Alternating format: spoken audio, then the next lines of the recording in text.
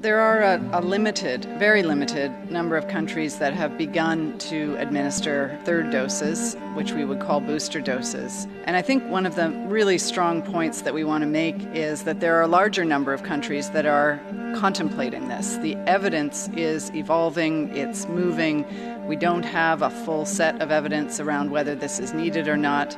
And the most important thing at this point is that for countries that are contemplating this, that we need instead to focus on those people who are most vulnerable, most at risk of severe disease and death, to get their first and second doses, and that we can move on to how to advance programs as the evidence gets stronger and as supply is assured and we have much higher coverage for those first doses in much greater percentages of populations in every country around the world.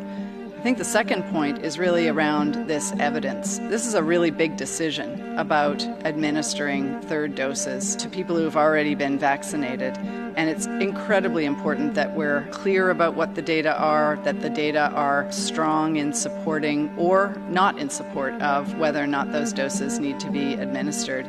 If we're not really grounded in that clarity, we're going to be in a place where we have forever uncertainty about what actually should be done.